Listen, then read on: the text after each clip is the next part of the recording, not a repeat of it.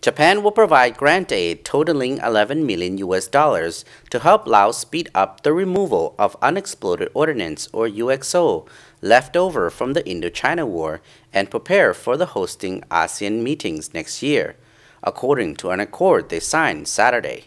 Details with the news team Boualay Phanouvong, who was there covering the event.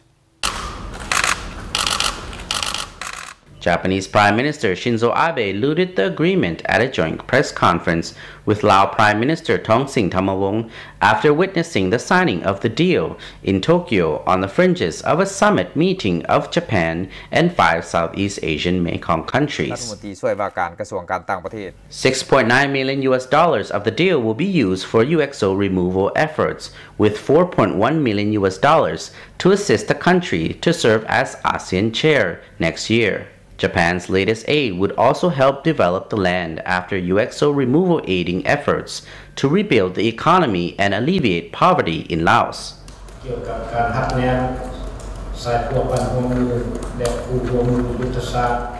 Prime Minister Thammavong said at the news conference that he remained thankful for Japan's financial aid, which continues to play a vital role in his country's economy and social development. Japanese Prime Minister Shinzo Abe and Lao Prime Minister Thammavong also reaffirmed their cooperation in pushing for infrastructure development in Laos, which is one of the least developed countries in the 10-member ASEAN. The Japanese Prime Minister disclosed that much unexploded ordnance remains in Laos, and this is blocking economic and social development. He said, "I strongly hope that efforts to remove it will be accelerated."